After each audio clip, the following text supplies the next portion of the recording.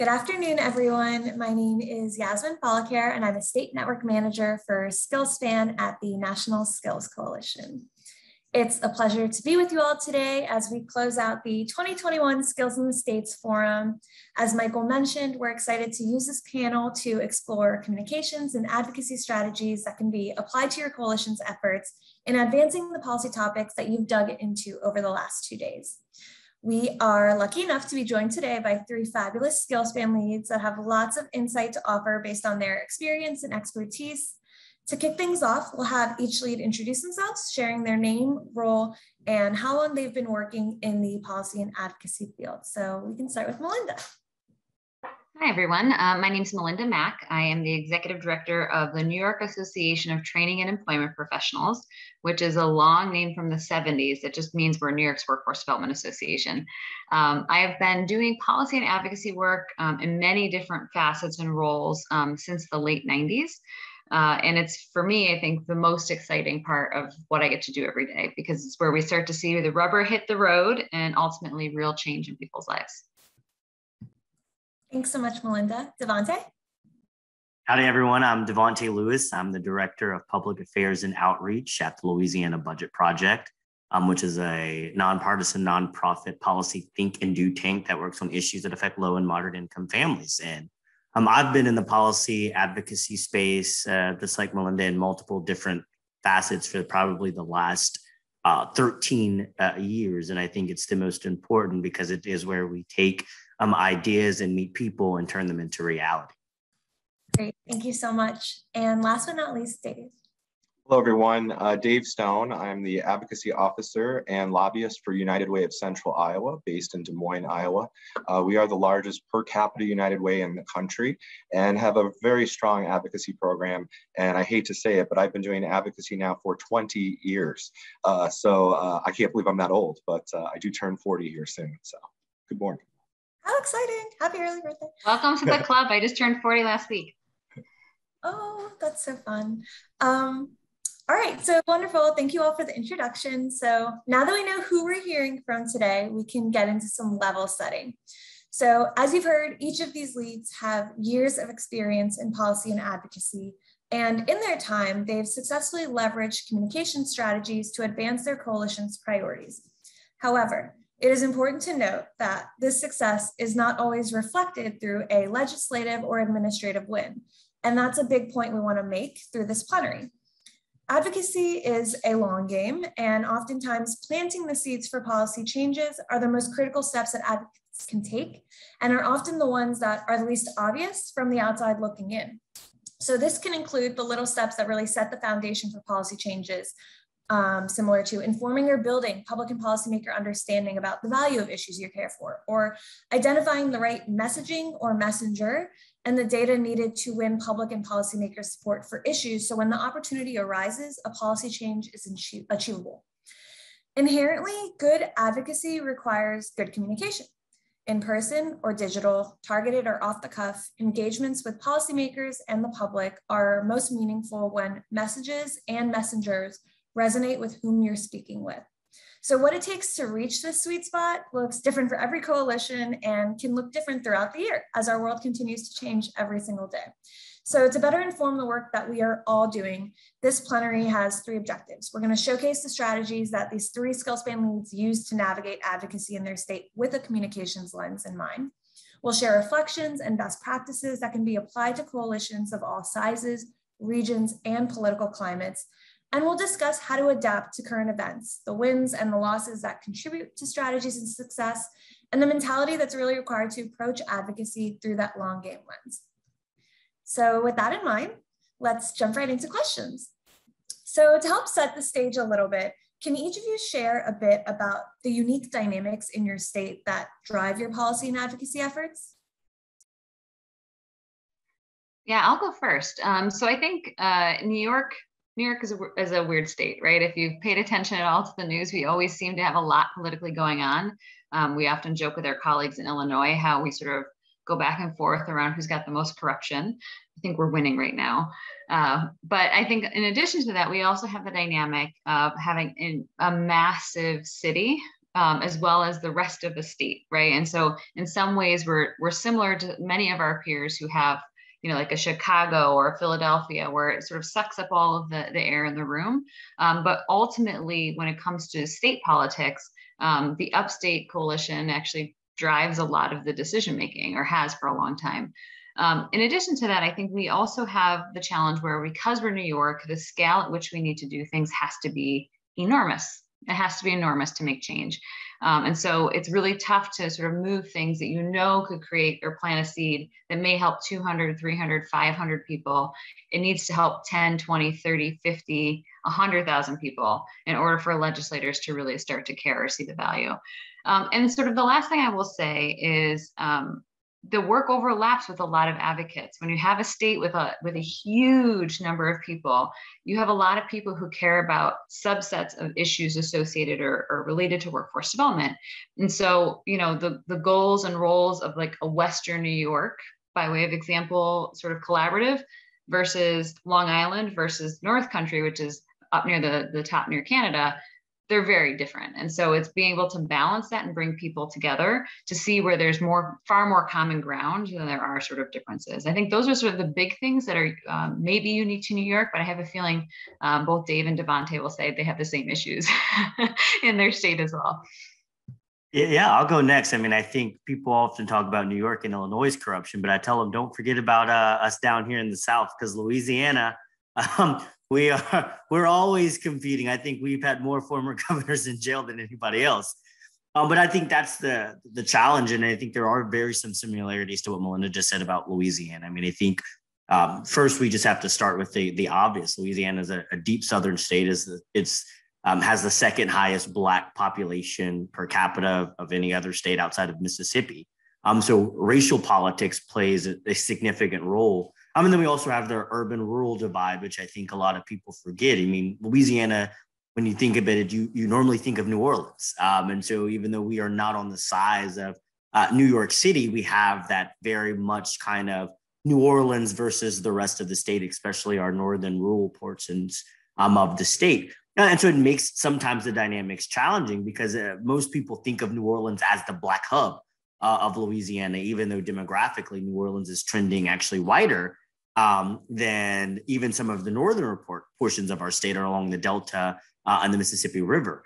So those dynamics, just on the sheer fact of race composition, makes sometimes the work challenging and complex in our state. And so I think what we end up finding out and figuring out is also funders and organizations, because of Hurricane Katrina, now Hurricane Ida, really centering in the southern portion of the state. How do you engage where we know workforce development and workforce training is important, which is in the northern corners around Texas and Arkansas? So it's how do you bring people to remember the northern part of the state, because everyone, anytime they think about doing some work in Louisiana, says, let's go to New Orleans, let's go to the metro city, and there's a lot of work to be done up further north. And so those are types of kind of this the racial challenges we face, but also just the severe geographical challenges when you have such a big economic hub versus population in other portions of the state. And so that's kind of what we face ourselves when we enter policy conversations, is recognizing those two dynamics. And I think my little puppy agrees with me there, because she's getting a little excited. I'll go next. Iowa is obviously a Midwestern state, but with an outside role, especially in federal politics, because of the First in the Nation caucus. And I wouldn't be a good Iowan if I did not apologize about the last caucus. We all took some responsibility for that night. But that does make an outside role in politics for us at the federal level. We were the state that helped put President Barack Obama on the map. We were largely a purple state, one of the first states in the nation to legalize gay marriage and other progressive policies.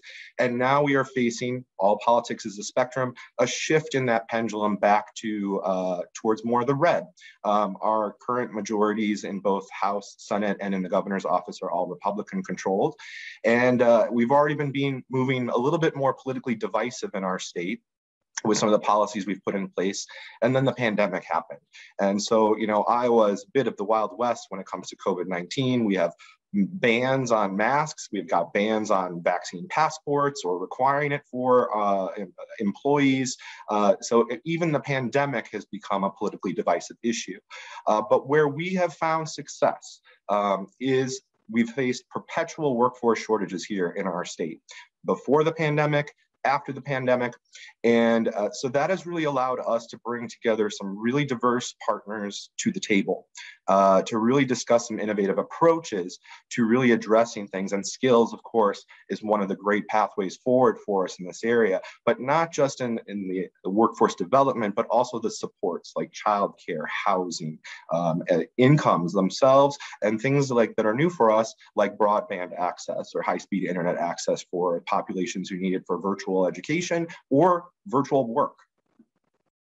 Thank you all for sharing more. I think, Dave, you're hitting on something really interesting, which is thinking about how these dynamics in each of your states really affect the way that you have to think about advocacy and communication strategies and what really are the best tactics needed to inform decisions. Melinda and Devontae, could you each speak a little bit more about what that looks like in your states, given the context you just provided? Yeah, I think it's interesting. And I have to also second what Devontae said, because we also have the challenge where most of the philanthropic support, just generally for all things, but in addition to workforce development and of course advocacy work, centers around New York City. So it makes it really difficult. It was really difficult to get funding to support work in Albany, which has a direct impact. State policy has a direct impact on the ability of New York City to function and implement much of the vision that they have. But that sort of leads to who does need to be around the table. And I think that is one of the pieces that it's not always the same. It shifts and changes sometimes by the month, the day, the year. It definitely shifts and changes based on the topic, but also around who's in political power and where you have the most leverage. And so I think from our perspective, where we've become really successful is to do upfront, like 70% of the work is just listening, understanding, sort of fact checking. So if someone says, hey, listen, I've got a great relationship with so-and-so, we do a little bit of back channeling to find out if that's true. And ultimately make sure that those conversations are more about problem solving than they are about like who gets to be in charge. Because I think one of the challenges that typically comes up in these coalitions is who's the face, who's the voice, who gets all of the credit, all of that, right? When really what you need to be a coalition lead is someone who just like knows what's happening. You have to know what's going on. You need to know who's talking to who. You got to be able to keep track. So you really just need someone who's really organized behind the scenes, who can keep their finger on the pulse. And then finally, I think I will say is as you build your champions, we have found this, and I think Devontae sort of shared something similar, like it's such a rotating cast of characters that you have to develop champions that you know you can use that year in the legislature, but then develop a backup and then a backup to the backup. Just because you really don't know what's going to happen, or suddenly like that legislator that you've developed as a champion finally gets their big childcare bill picked up, right? And you're like, shoot, all of their attention is going to shift and go to that. And so part of this is, making sure that you sort of have, again, a couple of different strategies. And then the last thing I will share is you have to know what moves your legislative target, because a lot of people spend a ton of time doing external political rallies, or they do a letter writing campaign. And if like your legislator doesn't really care about an external rally or doesn't really care about getting 200 letters, but they really care about social media and what they look like on social media, then you know to divert and spend your time on that social media approach. And I don't think advocates pay a lot of attention to that. They just kind of throw spaghetti and do all of it. But we have such limited resources that we really have to pick and choose in terms of what the best approach is. Yeah, I would agree. And I think something for us, even though we aren't considered a purple state, we are interesting in this conversation with Dave and Melinda, because we are a divided government state. Louisiana has a Democratic governor and a Republican legislature. So even though based off of just the pure sheer of politics, we would be a conservative state, we have now this dynamic, which we've seen in COVID right now, of having a governor who is more about protection and with a legislator who's very hostile. And so that has brought opportunities for us, but also a significant challenge that I think people don't recognize sometimes in divided government how just the personal sheer politics, no matter what the policy area is, can really drive forces between you. And so I think Melinda hit on a lot of great points about, especially with legislative champions. And something that we've taken on is we've really spent a lot of time listening and learning legislators. And I think one time, often we are looking for the person who may know the most about the particular area, and focusing on them. And one of our strategies have been is finding those connective issues that we have. So for instance, we've partnered a lot in Louisiana with the Republican caucus policy chair, because she talked a lot about barriers to work. She was very into occupational licensing. And so we always found initiatives around workforce and especially about getting students back into college. So we really told her one of the barriers for people working and getting into college was their transcript being withheld because of unpaid debt. And so even though that was an issue that you would assume more of a liberal member would take, because we kind of understood where she stood on that kind of overall theory, instead of making the case that community and college should be free and everyone should have access no matter their debt, we attached it to barriers to work and showcased that it's a barrier to the workforce and really kind of made that the point, which then made her the champion, which also brought a different perspective, because the Louisiana Budget Project, as we are an advocacy organization, we get often tagged as the left-leaning policy organization in the state. So sometimes having a more conservative champion is beneficial for us. And so looking and figuring out ways how you can use legislators where they are saying what they would naturally say, but connecting to the issues that you are trying to push forward is one strategy that we've really adapted to that has become very beneficial and very informative for the way of how we are really moving policy forward, especially knowing the challenges, as I mentioned, in Louisiana. I mean, we're the state that almost made David Duke governor. So we have a lot of still of that tension, even though that's been now nearly 20 something years, of where you have these political dynamics, especially when we're talking about access to SNAP, access to TANF.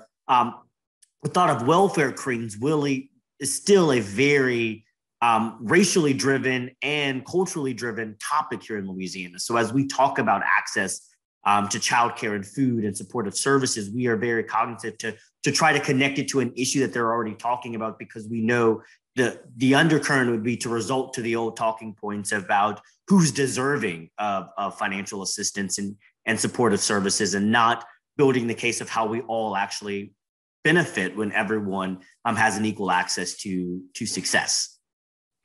I'm going to tag on one more thing before Dave pops in, because I think Devontae hit on something so important. I think often advocates who are in this space just tend to talk to the people who are already in favor of the issue. We've actually found some of our most vocal advocates on the other side of the aisle, because as Devontae said, you can connect the dots. Like if you care about your local economy thriving in agriculture and you are short on workers, you can connect the dots. And so I think I really encourage people to go into this recognizing that workforce is in many ways an easy issue to sell. It's not like where it's super divisive. And in some ways you have to pay more attention to the other side that may not be in agreement with the more liberal view of the issue. But ultimately they can become your most avid supporters because they find a lot of common ground on it. And most legislators are not out there to get sound bites, and most of them are there because they want to create common ground and do the work. And so I think that there's something to be said about workforce being that unifying piece that brings some of those issues together. Absolutely. For me, I think the name of the game is being flexible. I don't think there's an attendee at this conference that wouldn't consider themselves a little bit of a policy wonk. And, one of those things is that we get far too in the weeds, and we haven't brought people along on a messaging journey. And I'll call it a messaging journey. We talked to you, legislator, policymaker, 2 years ago, and we expect you remember everything that we said. And now we're talking about the 201 and 301 level items of this issue. And this person doesn't even know us from Adam. Those are some of the things we have to consider, is that, it's important and we care about it, but how do we make them care about it? And so flexibility has been the name of the game. I am a registered state lobbyist. I do enjoy the benefits of working for United Way. which has been, a 150-year-old organization that has recognized as nonpartisan. Our donor base is largely conservative. Our actual agenda is very progressive.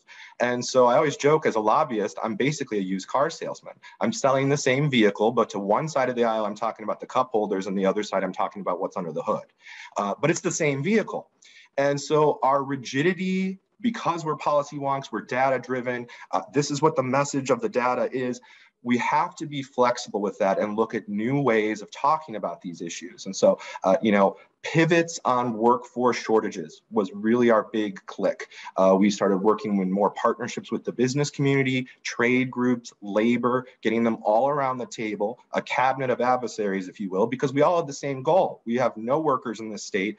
And however, our message was 37% of our population can't meet a self-sufficient household budget in our state. So really, it is a skills mismatch. If we invest in workforce supports, workforce development, we'll find the workers for you. It'll take a couple of years, but you'll have them. And so that message really clicked. And, just really positioning some of these into more of a nonpartisan approach, so providing a solution to a problem that the conservative side, as well as business, corporate, all faced. And we'll get into it a little bit later, but one of the things is they were experiencing these problems, but they didn't know really what the impacts of things like childcare or housing or affordable internet access meant. They were just seeing it as, well, we put a help wanted sign out, where are the workers? And so really bringing along that messaging journey over a multi-year process really helped us build up those partnerships. As I mentioned before, we are becoming a more divisive partisan state here. And so in the past 3-4 years, we have faced a lot of public assistance restrictions, and many of you across the country may have faced those as well. Medicaid work requirements, cuts to SNAP, quarterly eligibility things to cut people from the rolls. And, in each one of those cases where we were facing a dire straits, thinking that this restrictive, almost draconian bill would move through, we really positioned a lot of skills programs and policies. SNAP employment and training is one of those that we always position as sort of the responsible alternative option to some of these policies. Really, the thing we sold is this is a teach a man to fish situation. Instead of cutting folks out, their knees out from under them, let's help them get off SNAP through education training, and they'll get a better job. And then, hey, we've also ticked the box on workforce shortage there as well. Don't we all serve the same purposes? So that's where really thinking about that messaging about what would have maybe been seen as a progressive issue in a very conservative environment helped shape and shift. So being flexible, being able to let go of our preconceived notions of what the data or what we've been saying as funders or advocates, allowing that flexibility and openness to go, hey, there's a completely different perspective to this issue.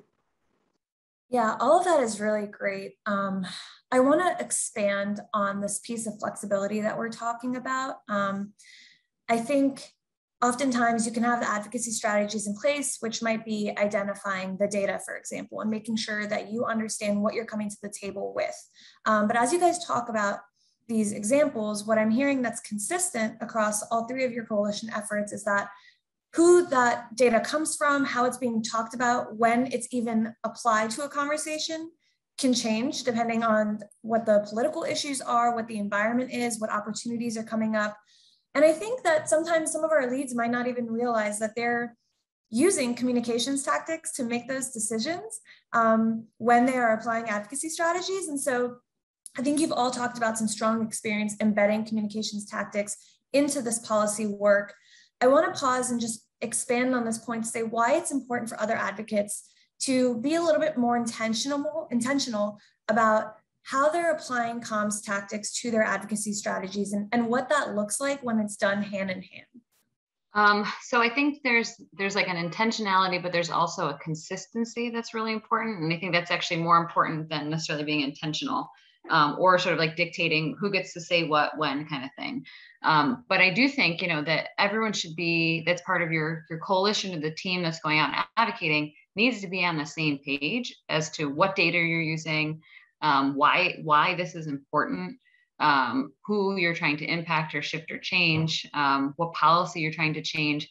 Because what I find is if you don't have that conversation, sometimes people are pulling data that's just relevant to their organization or their constituents, or they're pulling their own information and data, and it may contradict with the larger top line data that you're trying to share.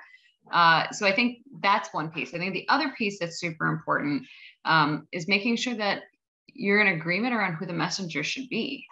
Because I think often what happens is everyone runs out and wants to be in front. And in reality, depending on what legislator you're trying to move, the workforce people might not be the best messenger. It might be way better off getting a head of a union or getting an employer or an employer group to be the messenger. And I think that that's really important, and making sure that those potential messengers really understand the data you're sharing and why you're trying to connect the dots there, but also listening if they tell you that information is not going to move that target, and being flexible and sort of shifting the data that's necessary to move that target. So I see Dave nodding. I'm hoping that you agree with this, Dave, because I really sort of respect what you've been able to do in Iowa. Yeah, I just have to jump in there. Sorry, Devontae, but yeah, Melinda, that's so important. We would consider it influencer relationship mapping. And this is maybe advocacy level 301, but in our state, these are publicly accessible websites. The state maintains Iowa Ethics Campaign disclosures. We can cross-reference our advocates, our donors, to who are also donors with our elected officials. Project over the summer, just have them sit down there and figure out who's who and cross-reference. I may not be the message carrier in most situations. I'm mostly the guy who gatekeeps and gets them into the meeting, but knowing that legislator is going to listen to this person more than anyone else is really critically important. We had over-reliance in years on in-person lobby days at our Capitol. I used to have a Skills to Compete lobby day every year before pandemic. A couple hundred people show up, big breakfast. How effective is that when I put one of their top level donors in the room with them making that ask? I don't need 249 other people at my lobby day if I have the most important influencer to that legislator. I wonder if you feel the same way. I feel like lobby days sometimes are more for the advocates than they are for the legislators. Because in some ways, it's a galvanizing moment to bring everyone together, to get people excited that you're working together on this issue. But often when you do that, the legislative meetings are 10 minutes, 15 minutes. They're not sort of the same. It's not sort of the same. And so I don't know if you guys feel the same way, but we certainly do them still too. But Dave, I 100% agree with you. Getting the right person on the phone or in the right room with the right person, that is, although it may be 301 or even 401 level advocacy work, that goes significantly further than just doing a out of the blue lobby day. We used to host 8 lobby days every session from every Tuesday of January through March. We would have a lobby day. I'd get there to the Capitol at 6 o'clock in the morning, get the breakfast ready. It's a photo op. It's a photo op for the policymakers. It's a photo op for the advocates as well. It is largely for advocates first and foremost, because let me tell you, on my 7th lobby day, when my buddy, the legislator, comes up, he's like, "What do you got for breakfast today? Because I don't need to listen to what you're talking about." Really, they get worn out of it. So I would absolutely agree. Post-pandemic, we had this weird virtual lobby day year. Post-pandemic, we're going to have one in-person lobby day, everything in the same basket, really for the advocates, for those photo ops with our elected officials, because the small, quiet conversations that will happen on a random Tuesday afternoon with 2 or 3 people will really be what drives it forward. But those folks are our advocates as well. It's, again, just really shaping and moving that coalition. Where I feel direct grassroots advocacy works the best right now, in district. As policymakers are going to be heading into elections, not necessarily campaign events, but as they're doing coffee forums and sitting at a restaurant listening to constituents, getting a person there in district, "Hello, I'm a constituent and I care about workforce policies." They don't hear that. That's going to be the thing that they'll remember the whole year long. And when I come back in January and talk to them at the Capitol, they'll be like, "This came up in tiny town Iowa." And that's what's going to really drive it forward. So in-person advocacy, I feel, is in district right now. Bringing everybody to the Capitol doesn't feel really responsible or safe right now in this environment. And with limited in-person opportunities, it sort of has been something that the legislatures, the policymakers have been looking to get rid of over the years. And now they finally have sort of the cover to do so.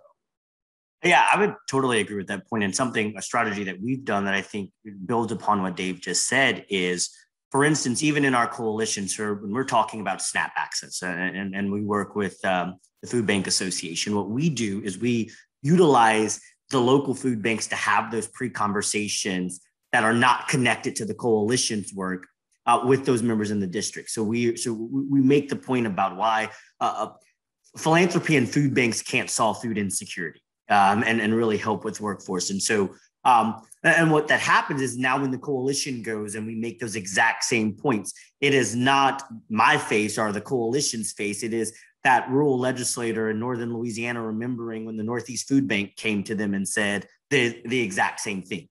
And so what we try to do is really kind of utilize, as Dave said, even if we aren't going in district, finding in district partners to do a site visit, do an informational meeting with them, and kind of pre-give the information that when legislative session comes around and we have a particular piece of legislation we're pushing, they've kind of had that information soaking already that came locally and not just from what they would call the Baton Rouge lobby delegation that sometimes I think a lot of members did.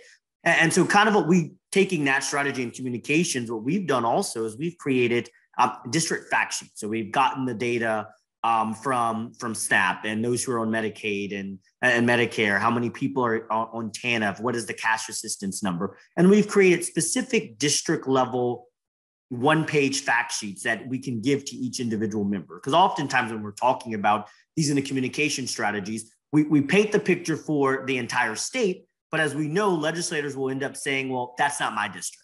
That issue's for the people over here, the people over there. I don't really hear that. And so one of the ways we wanted to really kind of make the connective tissue, even if you haven't heard it, is presenting. So when we are talking about food insecurity, you know just how many people are receiving SNAP in your district. And we also flip it on the other side, not just how many people are receiving SNAP, but how many realtors are accepting SNAP and how much money they are collecting and the investment in the economy from having a robust SNAP program that is feeding people. And so what we like to do is use the communication style on both sides. So we're not only just showcasing the need for a robust SNAP program, we're also showing the investments that it's made in not only your parish, but in your actual legislative district, how many small business owners are collecting and what's that profit.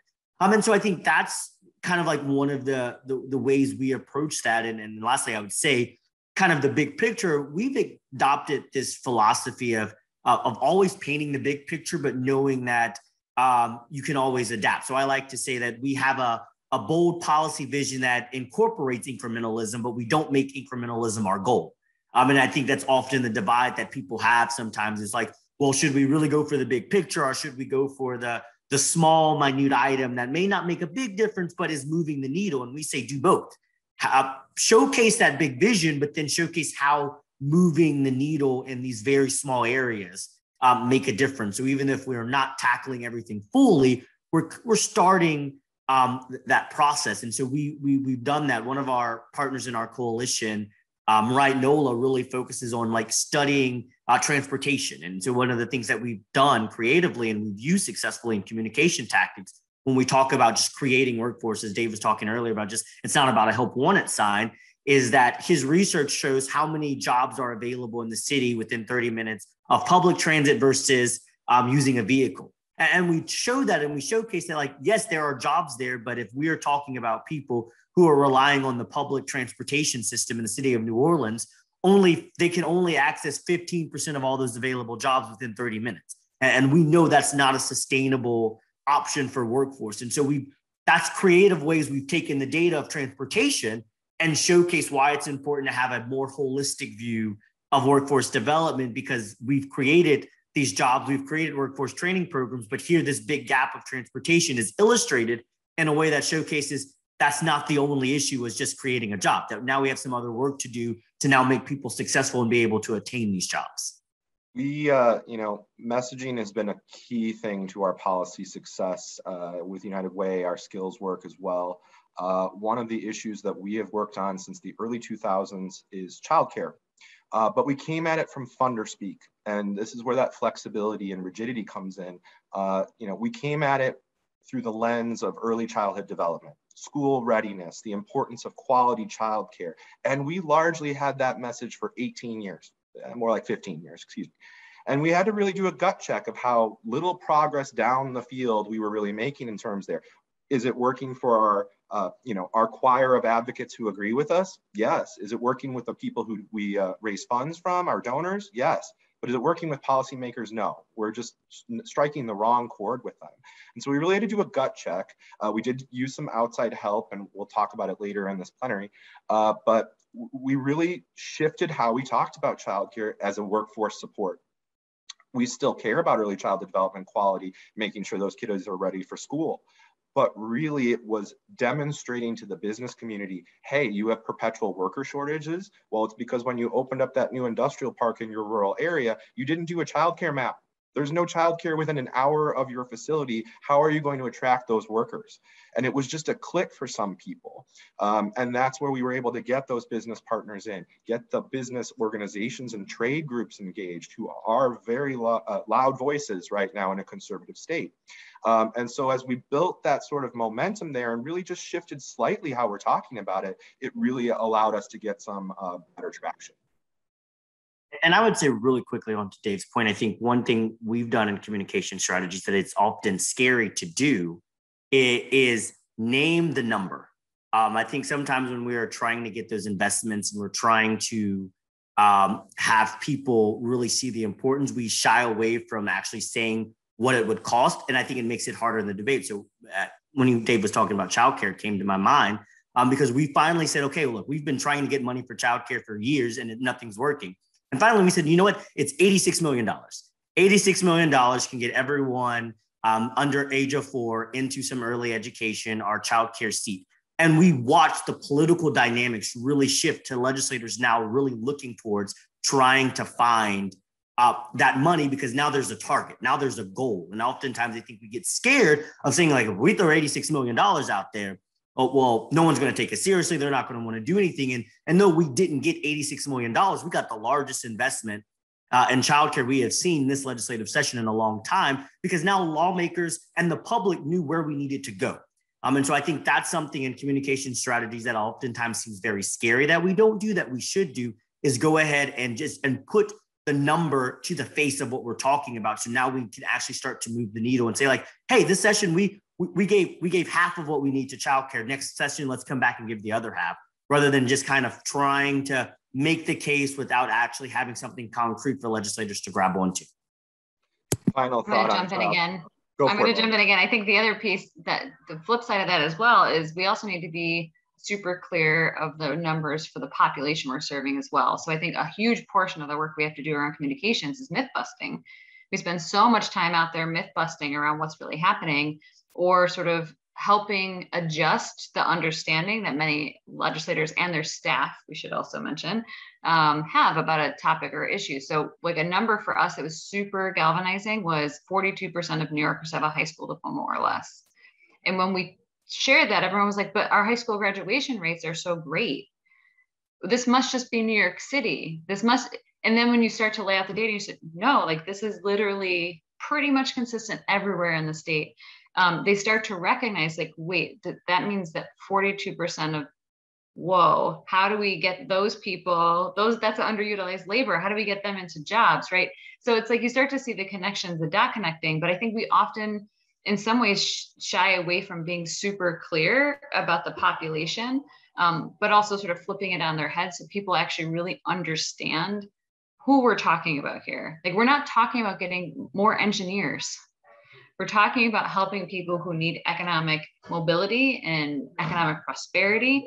And yes, we need more engineers, but we actually need more people to be able to even access community college. There's not even a pathway for many of the folks in our state. Final thought on childcare, bouncing off Devontae there, but we had a lot of success this session in 2021. We solved in our state, many of you are familiar with cliff effects, but we solved the childcare cliff effect in our state. So this is a big caveat. We did a really good job on cliff effect messaging, and we've solved it. Now we have to do that sort of retreat moment, gut check, pivoting, because we're going to lose the momentum on all the other issues of childcare, because those policymakers are going to say, well, we just solved it. Well, you solved the end, and we have the middle, the quality, all these other components still to talk about. So that's where that flexibility comes in. And now we can pat ourselves on the back for a minute and then recycle and get ready to work again on what's next with this issue, just to keep on that momentum. Yeah, I was just going to say, I love all the like head nodding that I'm seeing. And just, I think it's so fascinating that, that you three leads have all sort of come to the same shared understanding of the work that needs to be done despite the regional and political differences of your coalitions. I think that's fascinating. And I think that you have so much wisdom to share with our leads. I love that you've talked about some of the specific experiences that have led you to this wisdom and this knowledge.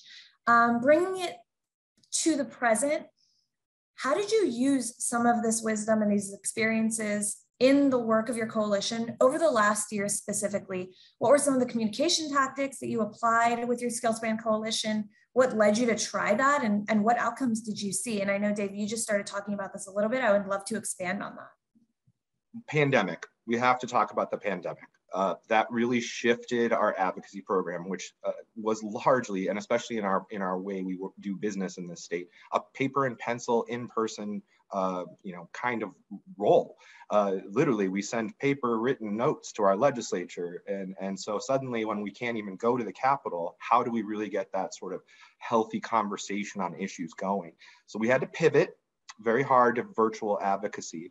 And so, we did things like developing new digital trainings for our advocates to really engage them and get them trained up and feeling comfortable in contacting their policymakers. It's already hard to get everybody to come to the Capitol for a lobby day, and then they may kind of be a bit wallflowerish when they're there. This is even different when I have to pick up the phone and call my policymaker. I have to send them an email, a letter. I have to go in person to that coffee. It's a little higher ask than when they're in the groupthink. So there was sort of some trainings as well as that. We also expanded into more, traditional and non-traditional media. A lot of guest op-eds, a lot of letters to the editor. I don't know how many podcasts or virtual blog posts I did. My face is all over the internet in Iowa right now of how many I did on different topics, panel discussions, things like that, just to get the issue out. And it really gained traction with some of our local media, both the largest paper in the state and our largest business paper in the state, who then they always host a panel discussion on a number of issues. Well, we as a skills expert, were always invited to that. Also as sort of the nonprofit voice at a table full of business. That's what our messaging allowed us to get to. We're good message carriers. We have the right data and we're telling the right story. So, those were important. Equipping those practitioners, our high-level influencers, making sure they feel like they have the talking points they need, a basic understanding of the issues. I wish I could share it with you right now, but one of the things I do is I have a huge legislative agenda. It's on, legal paper, but then I create a pocket version for my top level influencers, which may just be a few bullet points about the issue. Again, it's that policy wonk thing. They don't need to know all the details. They just need to know the problem, the proposed solution, maybe what it costs, and be able to go in there and be able to give just those sort of sound bites to legislators, because as Melinda mentioned, some of those meetings may be 10 minutes. Some of my meetings with legislators may be 5 minutes. And so getting it all in there and what sticks in between the ears is really difficult. And finally, I would just say that we did do some innovative approaches. We did some Google ads based on geofencing. I am not an IT guy, but it was at the Capitol. So basically, if you were at the Capitol on your phone or on a computer, you would get topic-based ads, which surprisingly was very affordable since we geofenced it to, a 6-block radius of our city. And so for less than a couple $100, we had a sort of perpetual ad campaign going at our Capitol as well on this past session. So really being flexible, especially with the pandemic, has been important.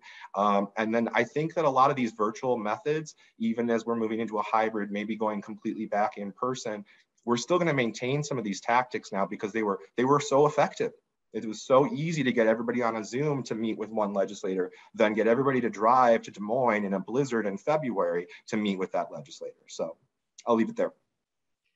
First of all, I'm stealing the Google ad idea. And I also now know I need to get your autograph because you're all over, you're internet famous. He's our internet influencer for workforce, right? So a couple of things that we did, similar to, I think, Dave and also Devante, we straddle the federal and state work. And so we do both. And as you can imagine, at the beginning of the pandemic here in New York State in February and March, it was an absolute show, for lack of a better phrase. It was truly a show. And so, between in New York City, where there was this huge loss of life and everyone was sort of in a full-blown panic mode, to upstate not sort of feeling the effects, and it was like watching the tidal wave or the tsunami come for the rest of the state. We became like the steady voice that was able to translate, this is what's happening at the federal level in terms of unemployment insurance, in terms of other workforce development benefits, the PUA, to the field, but then also to other people who are interested parties that were part of our group or coalition. What then we were able to do down the road is to connect the dots between existing revenue and resources, either from the federal government or others, and what we need to do to create change based on our policy agenda. And so we actually were able to bring together a group virtually last summer to set forth a policy agenda that was taking into context the COVID environment. So how do we make sure this recovery is more equitable? How do we make sure that we're really focused on actually not just creating that incremental change, but this larger systems change? So we're really focused on income disregards, which again, in our state was not possible previously, but now that we have a Democratic majority in the legislature and a Democratic governor, people are interested in it, but they also understand now why income disregards are so important, because the pandemic put like a humongous focus on people on public assistance. And then the last thing I will say is, we really kept in touch with legislators. To be frank, like I think they had a lot more time on their hands because they weren't driving. New York is huge, just like Iowa, like driving to the Capitol, and they were sitting around kind of twiddling their thumbs without a lot to do. So we were actively engaging, keeping them up to date early on in the pandemic around what was happening and having those one-on-one meetings. And so they came out of this, now that they're going to be back in session, hopefully in person, really understanding our issues. And so I sort of share that, like, I think we recognize that although it was like a weird downtime for everyone else, that this was a vacuum that we could probably fill and sort of pump full of our information. And that for us has been really successful. And now we're going to geotag and Google ad them, so they're going to not be able to get away from it after this. Yeah, I would agree a lot with what was said. And I think Louisiana at the beginning of the pandemic was entirely the same, but very different. I mean, one of the things I don't think people recognize about Louisiana is that Mardi Gras matters a lot. So our legislative session doesn't start until March. We don't start in January like most other states, because we have to give time for Mardi Gras and Mardi Gras parades and the entire carnival season to enact. So our first real week in the legislature in 2020 was the week of pretty much the governmental shutdown across the country. We also do off-year elections. So we elect our legislature and our governor in the year prior to the presidential, so not even in the midterms. So this was not only the start of a new legislature where 50% of the House was new, 47% of the Senate was new. We come in for a week and then we go into a global pandemic that forces the entire nation to shut down. And so that was just the dynamics of just starting this work with the new legislature. And then reminding that Louisiana, a lot of our work is in frontline workers. I mean, these are, if you were in New Orleans, you were working at a convention center, you were working at a hotel and hospitality management, you're working at a restaurant. So not only did our work face a global pandemic, we faced at the sector that was also getting hit with being the most likely to be contagious with COVID-19, and the sector that was having the most governmental shutdown losses of jobs was the area where we spent most of our work doing workforce development, which was in hospitality. So it really kind of changed a lot of how we focused. And I think one of the most important lessons we took from that is really about utilizing and narrative building and bringing a face to the numbers and to the stories. I am big on making sure that the people in closest proximity to the issue that we are working on solve, or the suffering we are talking about, has a voice. And so we really wanted to emphasize youth voices. We really wanted to emphasize those frontline workers and making sure they were telling the story, not just kind of some of the hot top advocates who were most likely working from home in the safe environments, but these are the workers who are in workforce training programs in these frontline jobs, struggling with childcare, but knowing that they have to still go to the local grocery store, go to the hotel to make ends meet. And so one of the things we did kind of with our Supportive Services Academy was really did focus groups and listening sessions with those who are in community colleges and try to really highlight what were those challenges and letting them tell the narrative, letting them tell their story. Because I think oftentimes we forget that people who are in poverty, those people who are struggling to get access to a better paying job, they don't really need the data. They live it, they know it. They don't need us to tell them how many of them they are. They see it, they feel it. And so giving them the opportunity and highlighting them with legislators was vastly important. So when it came to unemployment, we made sure to have workers telling the story about why the enhanced unemployment benefits mattered, why they needed it for gig workers in New Orleans who didn't have the opportunity because they were contracted with the Hilton or the Marriott for certain events, and really bringing life and dignity to those who we are really working for. And that's a tactic that I think sometimes we forget, because when we talk about legislation, we want to tell them, oh, this is how you should talk to a legislator, this is how you should dress, and we kind of take away their authentic truth. And that was something we really focused in, is leaning in on the authentic truth and the storytelling of those who were the ones suffering that we were trying to work on. And so we've highlighted that, and we've really brought that along in meetings. We had a meeting with our United States Senator Cassidy a few weeks ago, and we really brought to life those stories, telling the stories of some of our practitioners and their students, and what the challenges that, like, hey, look, we're back operating in workforce training, but we can't afford to continue paying Ubers for them to get here. So we need to really focus on public transportation, or we have students who are dropping in and out of the program because childcare centers haven't returned because they can't retain workers because those workers aren't paid a living wage. And so really making the case to elected officials about what we call the logistics of life and the logistics of workforce, that it's not as simple as building another training center, putting together another program and throwing state dollars at it. If people can't navigate working, childcare, food access, and housing security. And so that was kind of one of the ways we really kind of took what Dave and Melinda talked about, and we did run some ads, but we did a lot of storytelling. We made, when we were talking about the creation of a child tax credit in our state, we didn't talk just about a child tax credit. We talked about how it would help someone, and we made a whiteboard video that showcased a mother of two working, and how the additional revenue from the child tax credit would help her be able to continue her education and get a better job. And so the power of storytelling, I think, is something that often is forgotten that really can make a difference. I so appreciate that you guys have started to hit on what your work has looked like over the last year and a half, however many months it's been as we've been in this pandemic. Our nation has also collectively during that time faced inflection points around other issues that have typically bubbled beneath the surface.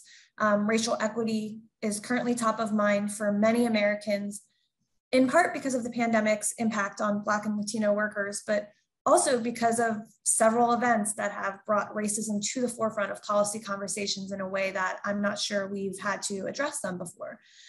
How has this evolving conversation and interest in racial equity impacted your advocacy and communications efforts over the last year? I'm happy to go first. I think for us, we feel so much more comfortable being really explicit about the fact that this is something that needs to change, but also more importantly, that it's at the forefront of all of our messaging. It's at the forefront of sort of our push for an equitable recovery, but also around calling on legislators to pay attention to it. I think many of our legislators as well, including legislators of color, have certainly raised these concerns, but have felt in some ways not supported, I guess you could say, by advocates. And I think it's because we've been sort of dancing around how we bring everyone around the table. I mean, you'd think that DEI would be something everyone would just automatically hop on board with, right?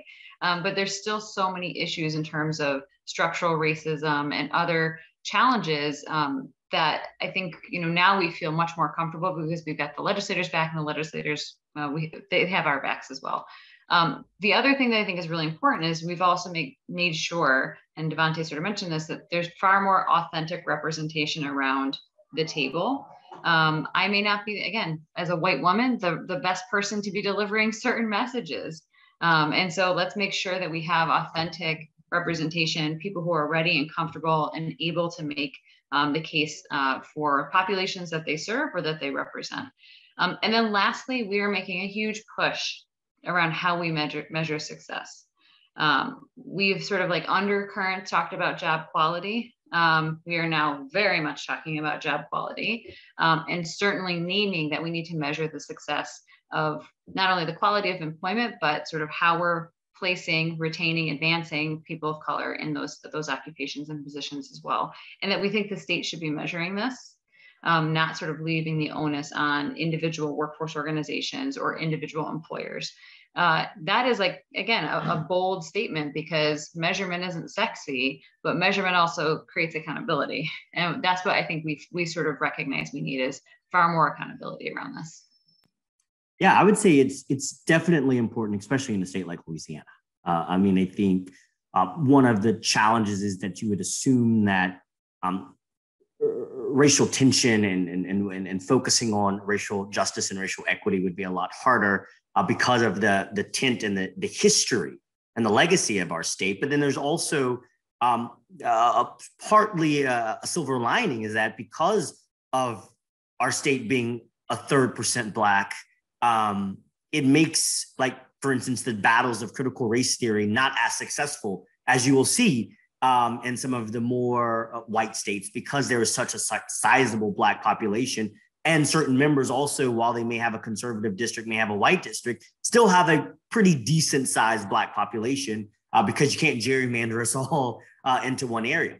And so what we've really leaned into, especially under the pandemic, was making sure that when we talked about comorbidities, that we made sure that we focused that poverty was actually the underlying condition of COVID-19, and that racism was also the underlying condition of COVID-19, and how they directly connected to the astronomical amount of deaths we saw in the early phases of Black people and brown people across this country. And I mean, I think that was the changing of really when you saw the anti-mask and anti-open up and open up the economy rhetoric really started, is when we started collecting racial data.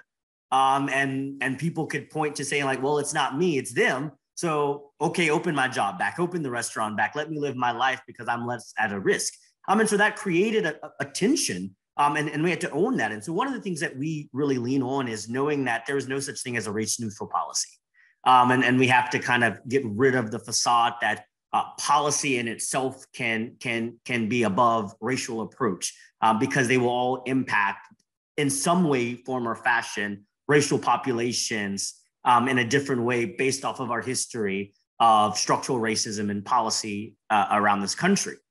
And so we really focused on that. I mean, I think one of the things we know is in Louisiana, a lot of our frontline workers were Black. We are talking about Black and brown people, and we're talking about hospitality workers, frontline workers. And so we had to make the case about why they were at a greater risk, because we know of the racial inequalities that exist in housing policies, the racial inequalities that existed in educational opportunities. So even though there are opportunities for them to retrain themselves at our community colleges, we know the financial structures and the way those programs are structured created a barrier. And we also, when we talked about data, and something I think sometimes we don't always do well as policy advocates, is recognizing that we are not just trying to get Black and brown people to the level of their white counterparts, but we're trying to remove the barriers that exist altogether. And I think that is something we have to lean more into, is about recognizing that we don't want to close the gap of educational attainment between Black and white students. We just want every student to be able to have a quality, just, and equitable education. And so we really highlighted that it wasn't just about closing gaps, but it was about removing barriers altogether, because that would be an important way to move. And lastly, I would say it was really connecting the dots about how all of these policies interact with each other. And I think that becomes one of the challenges, is we often want to silo these issues. We want to solely focus on childcare. We solely want to focus on housing. We solely want to focus on job training. And we really leaned into how structural racism plays a role in even that. So if you create a job training program, for instance, in Kenner, which is 15 miles outside of New Orleans, but you don't think about transportation and you don't think about access to a reliable childcare, you've created now a systemic barrier where people can't attain that job training center. And you want to wonder why Black and brown people haven't really entered this space, is because there are a bunch of other barriers that we excluded from the conversation when we developed this training center. And we said, okay, let's put it on this side of town, not recognizing that there's no bus route that goes that way. So that means they have to have a car. And if we know that people have less access to cars, that would be a situation, or they have unreliable childcare. It makes it harder because if they're trying to hit the bus at a certain time, they have to make sure whoever's going to watch their child has it. So we really leaned into making the holistic approach of why systematic approaches mattered, because when we attack the system, we benefit everyone and every person benefits from an equitable system. So that was kind of how we pivoted from COVID to really highlighting, and especially now that we know most of the retraining will happen outside of hospitality. We're seeing people saying, you know what, I don't want to work in restaurant business anymore. I don't want to work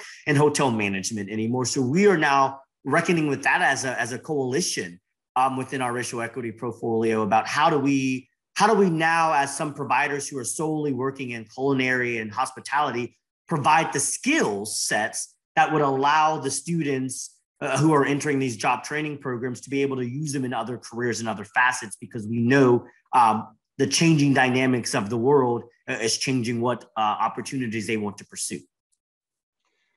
As you know, local and national conversations grew momentum around DEI. We also had an opportunity at our United Way to really look at our mission focus. We establish a 10-year and every decade community goal. And just by happenstance, our 10-year goal was sunsetting, and we were really in the process over the, really a couple years looking at what would be our mission focus moving forward. And so, I really helped my organization embrace equity as a new long-term internal and external goal. And I bring up internal because we couldn't just assume that our staff all were operating at this level with equity. So our first thing was to go back and just do assessment of our staff and really do some paid trainings with our staff on equity, because we didn't feel it was appropriate for us to go out and lead in this space in the community if we ourselves had not, tended our own fences. And so we're still on that journey as well, with varying levels of where we are.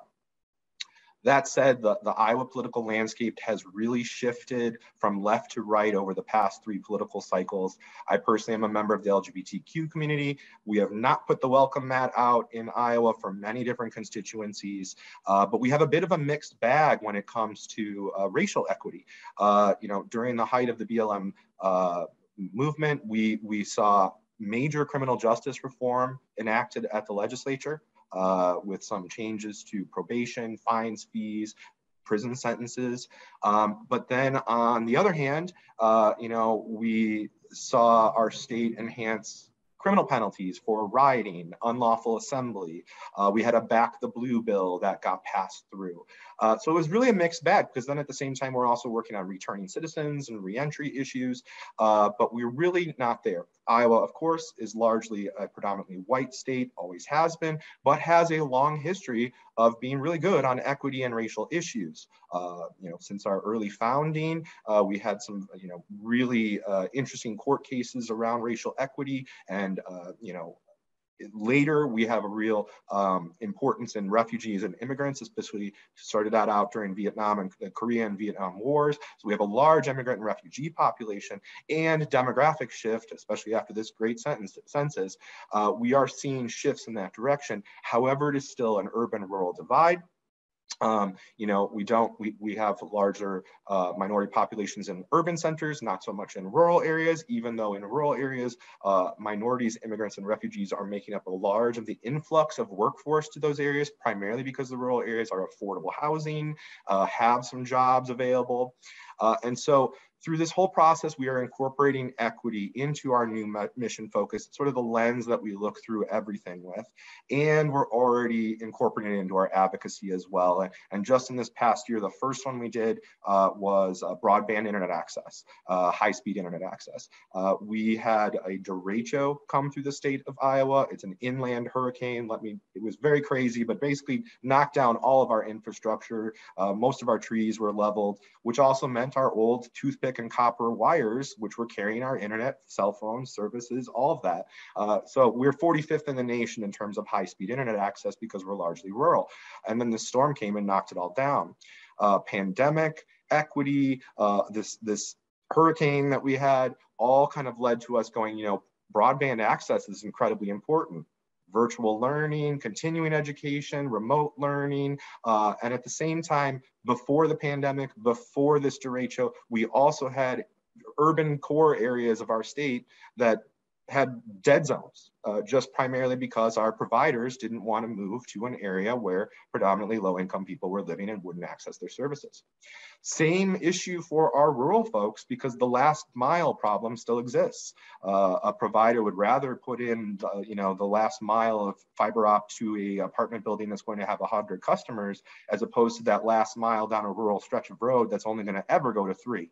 So we still have a lot of work to do there. And that was our first bite of the apple really at Equity, is going with broadband internet access. And of course, workforce supports, public assistance, SNAP ENT, all these things that are pervasive. But again, we're talking messaging. It's how we elevate these in our environment in which equity is almost a politically divisive issue. And it shouldn't be, and that concerns me, and it kind of gave me stomach issues during this last legislative session of like, we're going on a path I don't want us to go. But how do we get it back to the middle and again, sell these issues in different ways? I'm just going to add too on the broadband piece, because we also focused on that as a way to, again, address some of the equity issues. It's not just around access, it's around affordability. And I think one of the pieces that we found is like the messaging that was coming from the broadband companies is, yeah, I mean, we've done all this broadband investment, we've done X, Y, and Z. Then we find out it's at the lowest possible speeds, that it's still too expensive for anybody to be able to access. And ultimately, like, you can't be at home with 3 kids trying to do schoolwork on computers and go to work virtually and be able to do anything.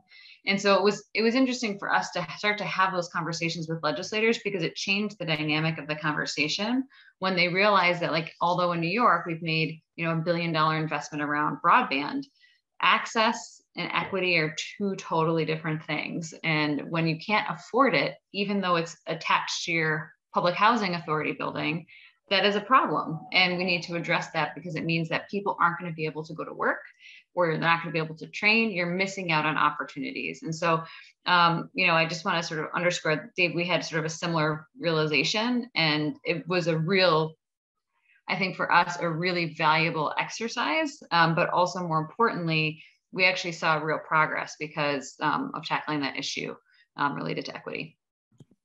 And quickly, I'll add, I think that is extremely important. And that was something we highlighted, especially when, as Melinda was talking about housing. When we got the early messages about social distancing, it's very hard when you don't have access to affordable housing and you're living in communal homes. How can you stay home from work when you're sick, when you have no access to a paid sick day or medical leave if your grandmother or your child gets sick with COVID? And so we really talked about the racial injustices within that, about just, we're recovering right now from Hurricane Ida. And one of the things I told people all the time is, how can you tell people to evacuate when they have no disposable income? Are they already in the red just by paying their bills on a normal day, to then move up and go somewhere and afford a hotel room for an unknown amount of time? And so we've also adopted it really quickly as we talk about racial equity, the movement from just racial equity also to racial justice. And I think that also kind of gets lost sometimes in these conversations, and that, like, racial equity, there's a major difference. Racial equity is typically just kind of the recognition of racial inequalities. It is the understanding, it's looking at the historical data and making the point. But what racial justice is when we are building that civic and political power for impacted communities to utilize that data and to really improve their communities with civic engagement. And I think we have to recognize that it's not also important in our work to just talk about the racial inequities, but how are we building power for Black and Brown individuals to therefore take that data and then make these transformational changes and public policies that allow them the opportunities to have access to better paying jobs, to have access to childcare, to have affordable housing. And so I would really encourage all of the leads to not just look about highlighting where inequities exist, but how are we building power for those impacted communities to take that data and really make civic and political changes in their communities. It is so encouraging to hear all of the things that you guys are thinking about and the work that you are doing.